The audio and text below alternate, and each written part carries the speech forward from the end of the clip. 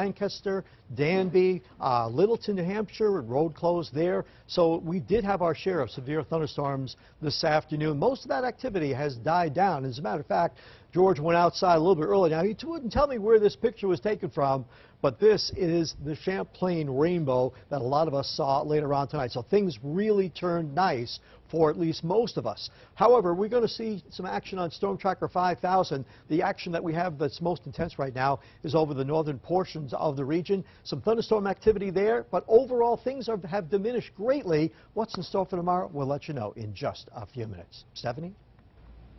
Thanks, Gib. Tragedy strikes during an outdoor circus in Lancaster. This Vermont father and his 8-year-old daughter both died when witnesses say strong winds picked up a circus tent and then collapsed it atop roughly 100 people. 32 of those people were injured, some of them seriously. Mike Cronin from our sister station, WMUR, picks up the story there. The state fire marshal says the two victims, a father and daughter, died of blunt force trauma in Monday night's tent collapse. They were identified as 41-year-old Robert Young and 8-year-old Annabelle Young, both of Concord, Vermont. State officials say the National Weather Service is calling the weather pattern that coincided with the collapse a microburst.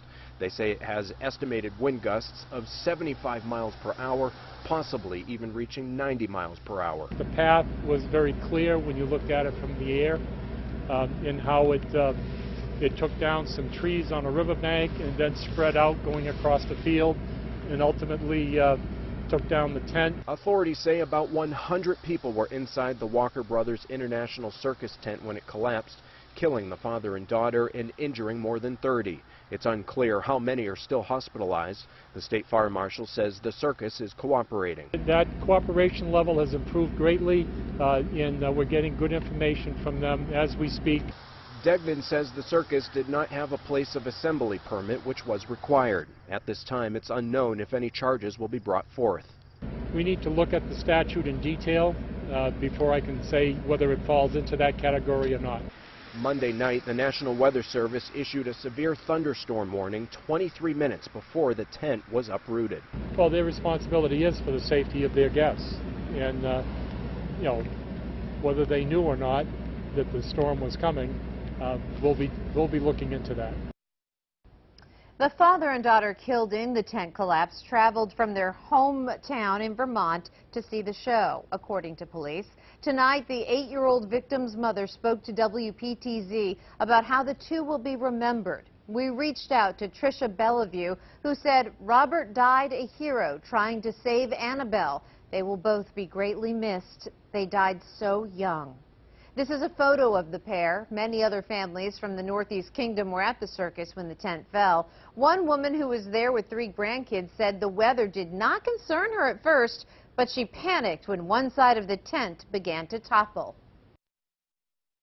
I went to get off the bleachers and a pole came down and hit me down to the ground, and I managed to get out from under the pole and help this other lady out, and then everybody just started running to look for their families and their kids. Everyone was helping everyone out. Lavoy broke her leg, but her grandchildren are okay, which is all she said she cared about. Meanwhile, the principal of the Concord school where Annabelle was a student has set up a GoFundMe page for the victim's family. Well, Governor Peter Shumlin released a statement about what happened, saying, "This is incredibly heartbreaking news. As the father of 2 daughters, I can't imagine the pain and grief that this tragedy has caused the family, friends, and loved ones of these 2 Vermonters. I join all Vermonters in holding my family a little closer tonight and keeping those who knew these 2 Vermonters in my thoughts." You can continue to follow the developments in this breaking story on our website, where we have posted viewer pictures and witness descriptions of what it was like at the scene. You can find it all at WPTZ.com and by way of our mobile app. Dog park problems tonight. Burlington's Parks Commission looked at complaints coming from Star Farm Dog Park. Is it too crowded? Should there be new rules for pups and their pals? WPTZ's Rachel Kars is on canine control tonight. Hi, Rachel. Hi, Steph. Right now, Queen City dog parks don't have any dedicated funding. This means these parks compete with other facilities for money for maintenance or amenity costs. Tonight, the city discussed some ideas they have for the park's future. People that have dogs and can't take them off leash when you walk them, this is the ideal spot for them. Dennis DeSimone says he comes to the Star Farm Dog Park 6 days a week. I have a Basset Dachshund mix. He can't come off leash at all, except for in here because he'd take off. The city is discussing a wide variety of changes to the park, including the possibility of limiting hours and space and even charging users. Parks and Rec Director Jesse Bridges says the Humane Society estimates between 7,000 and 9,000 dogs call Burlington home. Only about 1,200 are licensed. Currently, there is no dedicated funding source for the provision of dog park amenities. This is something that the off-leash task force addressed, is that while we have an extremely high rate of pet ownership and a lot of dogs, our censorship is really low. One of the ideas is to give specific tags to use the park when owners renew their pet's license. The thought is any fees related to the park would go towards maintaining it. A few dozen residents flooded Tuesday night's Parks Commission meeting to speak out about the proposed changes. We raise the prices of houses in our neighborhood because, in part, due to the dog park. So we really do not want to see it getting diminished in any way. We'd rather see it get bigger, get better. Space is incredibly important for everybody's safety. Bridges says the city is brainstorming options and looking to other formalized dog parks for ideas. They have areas that basically lay fallow for a year. It allows you to get turf restoration happening.